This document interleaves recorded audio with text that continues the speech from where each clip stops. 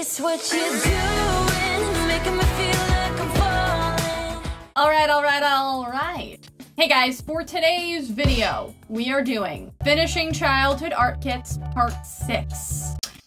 If you don't know what Finishing Childhood Art Kits is, it's exactly what it sounds like. I have a bunch of art kits that I never finished as a kid. And in this series, I finished them.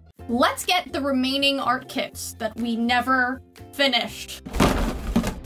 Oh no! I actually found the Care Bears. And ow!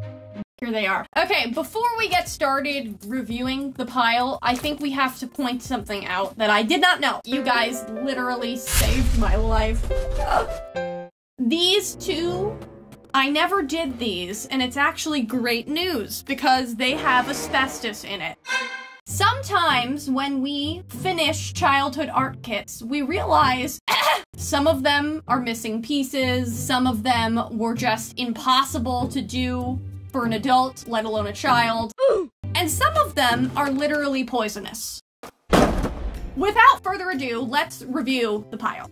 We have 2 Care Bear paintables, 1 more paint by number, a clay pottery wheel, friendship bracelet kits, and window pane art. Let's get started. The first art kit that I'm going to do is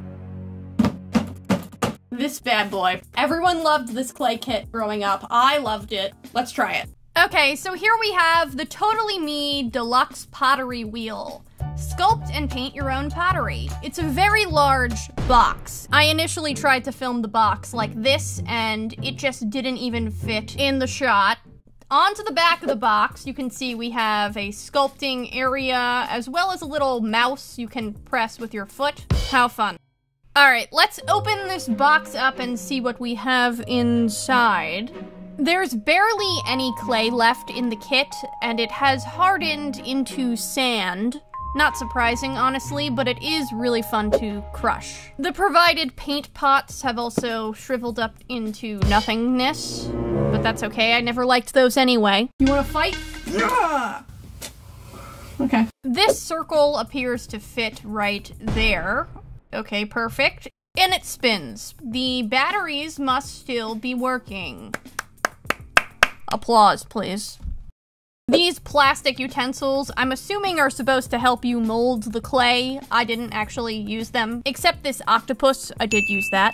Since the clay that came with the kit was all dried out, I decided to use my Crayola Air Dry clay. I have been using this in a lot of my clay videos recently, and I really like it. I find it easy to use and mold. I started off by using the weird octopus cylinder thing because the directions said to. It didn't really work very well, and I ended up just using my hands. I also got some water and wet the clay so that it was nice and soft and could be molded using a wheel.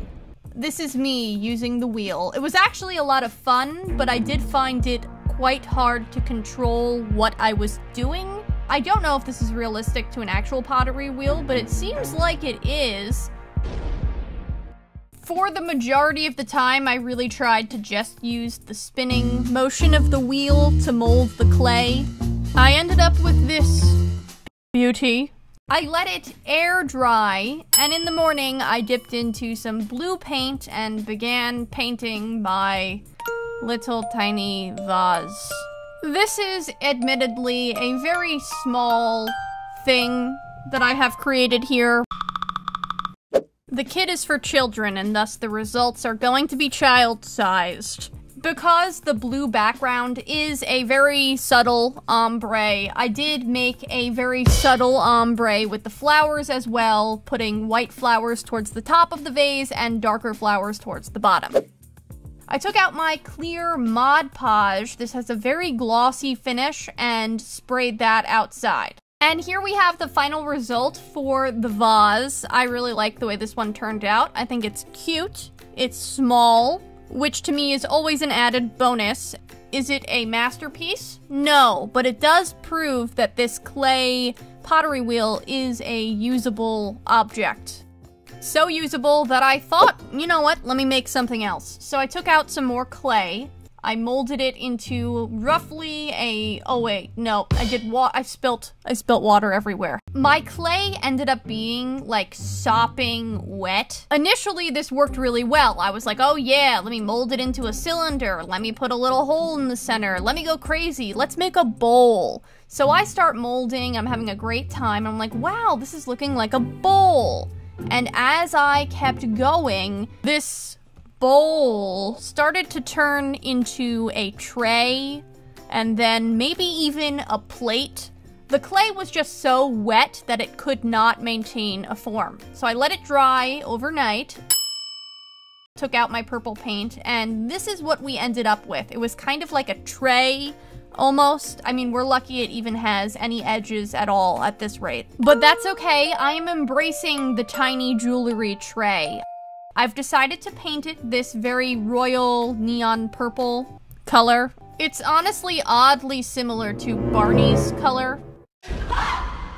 Anyway, so I took out my Posca paint pens, including a gold Posca paint pen, and decided to paint a heart with a bow and arrow. And then I got a little carried away. I started to add more and more gold to this thing. I did a gold rim around the outside. I added some more bow and arrows inside the tray. I even added some little dots everywhere. Because my clay had been so wet, the rim of my tray was very uneven, and because of that, I decided to make gold drips around the outside to kind of make it look like it was on purpose, but we all know it was not on purpose. I sprayed it with some Mod Podge that has a glossy finish, and here we have the final result for my very small jewelry tray that I imagine will hold things like rings and earrings, which is kind of fun. I really like the design, actually. Purple and gold are one of my favorite color combos. I think they're really pretty together. And here we have both of the clay things that I created. They don't really go together, but these are them. Let's move on to the next art kit. Art kit number 2. I think we're gonna do the Care Bears. Let's try it. Who's that coming from somewhere up in the sky, moving fast as a firefly? It's the Care Bear countdown, guys. My sister and I used to love the Care Bears. My mom would go on eBay and buy a bunch of like 80s Care Bear collectible things for us because it was cheap and we were like obsessed with it. If my memory serves me right, and it probably does not because I was a child, but I think in the late 90s / early 2000s, the Care Bears were not nearly as popular as they were in the 80s, which is why you had to resort to eBay to get like the really good collectible Care Bear stuff. The deep cuts. We had the VHS tapes from the 80s. The stuffed animals, I think, were probably from the actual early 2000s. And then a lot of 80s figurines. Most of them were already painted, but I guess there were some that were unpainted, and that is what you're looking at right now. For this first purpley pink Care Bear, I decided to add to the stomach a shooting star. If you're familiar with the actual Care Bears and not this weird Care Bear that I'm creating right here, there is a Care Bear called Wish Bear that does have a shooting star on her stomach. This is different because Wish Bear is turquoise and her shooting star is yellow. Just wanted to point that out in case anyone cared. Probably no one except the Care Bears. Okay, once I was done painting this Care Bear, I took it outside and sprayed it with a glossy Mod Podge to make sure it was nice and shiny. And here we have our first Care Bear. I really like the way it turned out, and I really like the glossy coating that I added with the Mod Podge. I feel like this makes it look a lot more fun. Let's paint the other Care Bear. This Care Bear is standing up and has a yellow stomach already. I did decide to just paint over that, make it all white, and start from scratch. I mixed together a light blue color, and as I was painting it, I said, you know what, this would go really great with a cloud. And then I remembered Grumpy Bear. I remember thinking Grumpy Bear was really annoying because he never wanted to do anything. But, if you remember, Grumpy Bear could create clouds. I'm sorry, but that power alone is really cool. I think Grumpy Bear actually had like a rain cloud on his stomach now that I'm thinking about it. So maybe this is the opposite of Grumpy Bear. Maybe this is Happy Bear. Who knows? And here we have both of the Care Bears that I have painted. We have a purple shooting star Care Bear that is not to be confused with Wish Bear. They are two different things. And a weird version of Grumpy Bear that I might want to call Happy Bear. Let's move on to the next kit. Art kit number 3. What I'm gonna do is I'm gonna save this for next time, and we are going to try the Jelly Friendship Fashions Imagination Friendship Bracelet Kit. Okay, so here we have the Jelly Friendship Fashions Imagination Friendship Kit. That's a lot of words, honey. On the box, we've got a bunch of different kinds of bracelets that are quite unrealistic for what you can actually create. Inside the box, we have 2 barrettes and a headband, a pack of beads, some bobby pins, and the yarn. Everything appears to be here.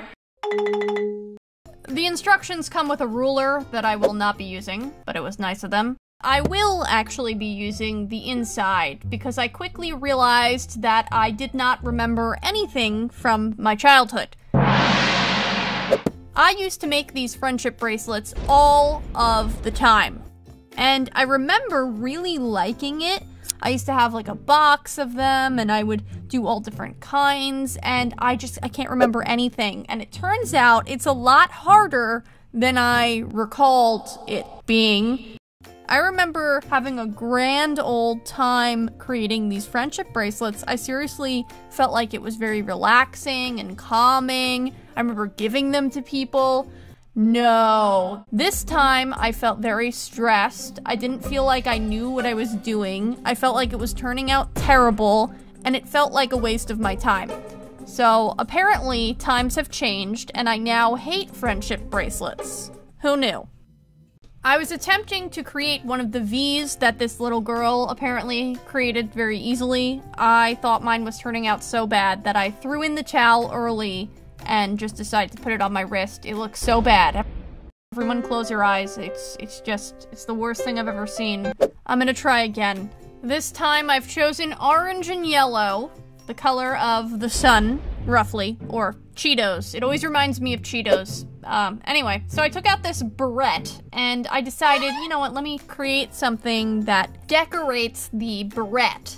On the front of the box, the tiny child makes it seem like one of these little braids are going to cover the barrette entirely, and we will look like we've created a store-bought barrette. I decided to go with the macrame braid because it seemed to be a thicker braid. However, as I began actually knotting this, I realized that no, it was not thick enough to cover the barrette at all. I will say that this braid was much easier to create than the V that I had started with. So far, I have created 2 things with this kit, and I hate both of them, but I will try one more time. I took out a blue and a royal purple yarn. They look basically the same color on camera, which is very upsetting to me because in person they look totally different. But right now it just looks like I am creating a macrame braid with 2 black pieces of yarn. Because of that, I'm gonna skip ahead and show you the result. I ended up with a bracelet that had a little star on it. Here you can kind of see the color a little bit more. It is a royal blue and a purple. Overall, I hate the result for all 3 of these. They are just not the best, and I think the box made it look like it was way easier than it actually was. Hats off to you if you like making friendship bracelets. I know I used to, but now I cannot. Thank you guys so much for watching, and I'll see you next week for another video. Bye!